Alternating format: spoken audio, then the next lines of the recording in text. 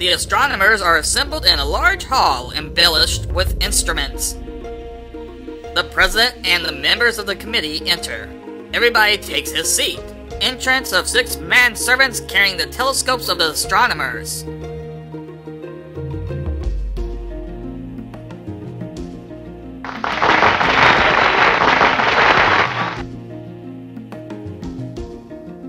The president takes his chair and explains to the members his plan of a trip to the moon.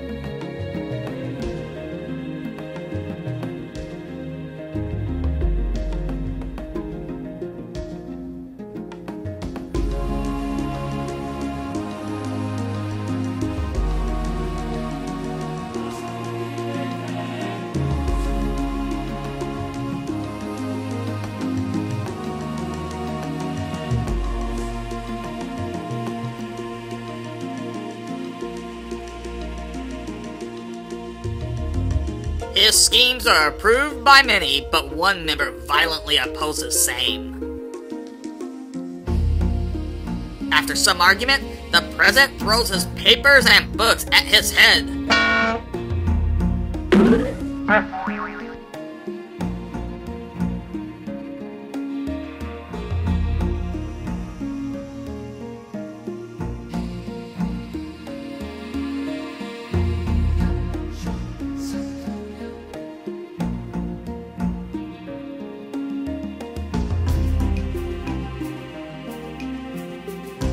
Upon order being restored, the trip proposed by the president is voted by acclamation.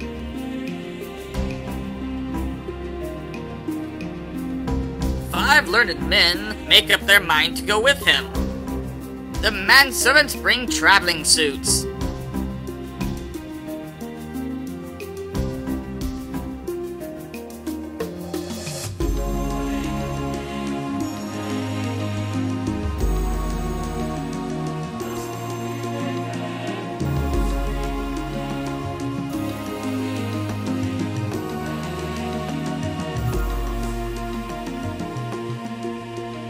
President Bobin-Fouet selects 5 colleagues to accompany him: Nostradamus, Alcophoebus, Omega, Micromegas, and Parapharmacus.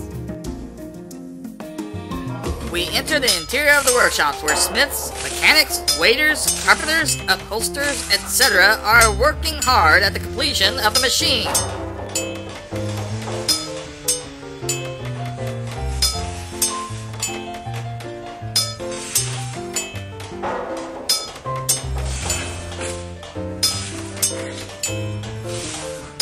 Micromegas accidentally falls into a tub of nitric acid.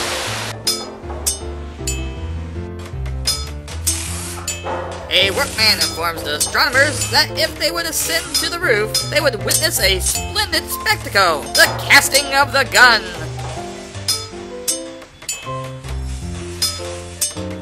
The astronomers ascend a ladder and climb on the roof, where they finally arrive. Against the horizon, the chimneys are seen belching forth volumes of smoke. Suddenly, a flag is hoisted. At the signal, a mass of molten steel is directed from each furnace into the mold for the gun. The mold puts forth flames and vapor. This causes much rejoicing among the enthusiastic astronomers. On top of the roofs of the town, pompous preparations have been made. The shell is in position, ready to receive the travelers. These arrive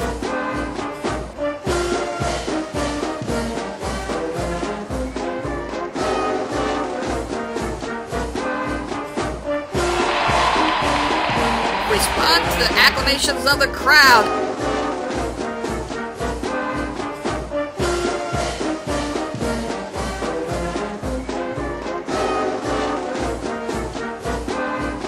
And enter the shell.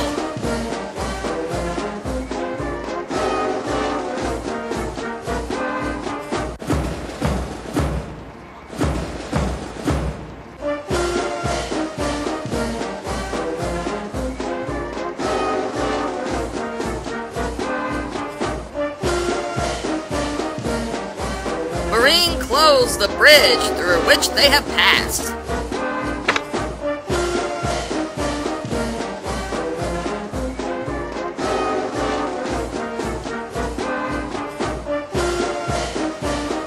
A number of gunners are now pushing the shell up an incline into the mouth of the gun.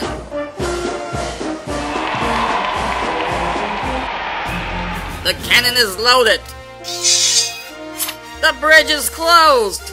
Everyone is enthusiastically waiting for the signal which starts the shell on its voyage.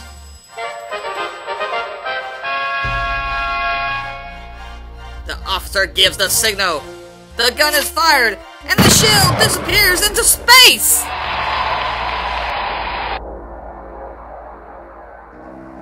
The shell coming closer every minute, the moon magnifies rapidly and until finally it attains colossal dimensions. Suddenly the shell pierces the eye of the moon! The shell comes down with a crash.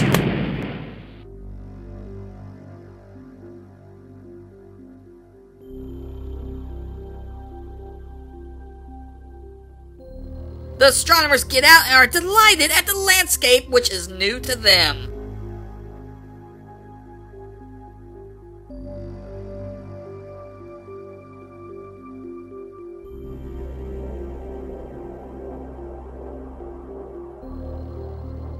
Against the horizon, the Earth is rising slowly into space, illuminating the picture with a fantastic light. The astronomers inspecting the strange country see craters everywhere. Just as they are about to explore, an explosion throws the unfortunate men violently in all directions.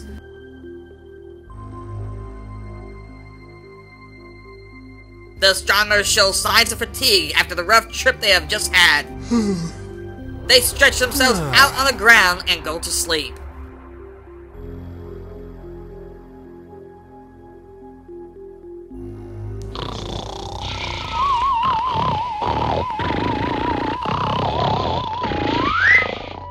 Seven gigantic stars representing the Great Bear appear slowly, and out of the stars come faces of women who seem annoyed at the presence of these intruders in the moon. In their dreams, they see passing in space, comets, meteors, etc. Then the stars are replaced by the lovely vision of Phoebus on the crescent of Saturn in his globe surrounded by a ring of charming young girls holding up a star. They decide to punish the terrestrials in an exemplary manner. By order of Phoebus, snow is falling from all quarters, covering the ground with its white coat. The cold becomes terrible. The unfortunate voyagers wake up half frozen.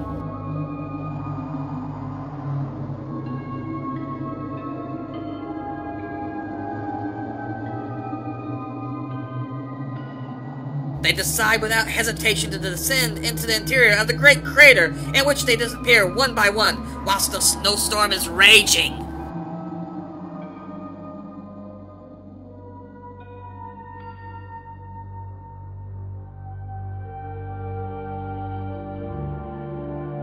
The astronomers arrive in the interior of a most curious grotto.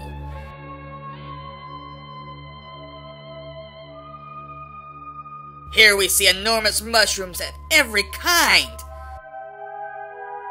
One of them opens his umbrella to compare its size with a mushroom, but the umbrella suddenly takes root and, transforming itself into a mushroom, starts growing gradually into gigantic proportions. The astronomers suddenly notice strange beings coming out from underneath the mushrooms, while making singular contortions. These are the Selenites, or inhabitants of the moon. A fantastical being rushes on an astronomer, who defends himself, and with a stroke of his umbrella, the Selenite bursts into 1,000 pieces! A second suffers the same fate. But the Selenites are arriving in numbers. The terrified astronomers, to save themselves, take flight with the Selenites in pursuit. Succumbing to numbers, the astronomers are captured, bound, and taken to the palace of the King of the Selenites.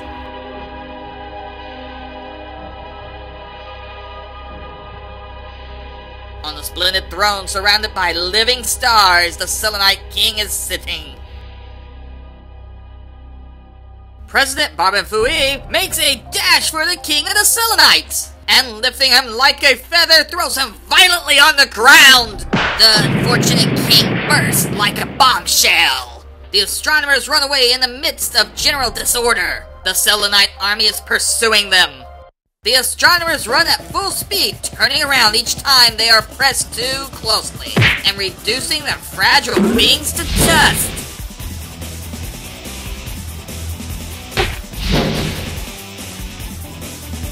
The still increasing number of Selenites obliges the astronomers to take desperation to flight again. At last, the astronomers have found the shell and quickly shove themselves in the interior. Thanks to the advance, they have succeeded in gaining over their adversaries. All but one, the president, has been left behind. He rushes to the rope, which hangs on the front of the shell, and letting himself slide down the rope, he gives it a push, which causes the shell to fall off the edge of the moon.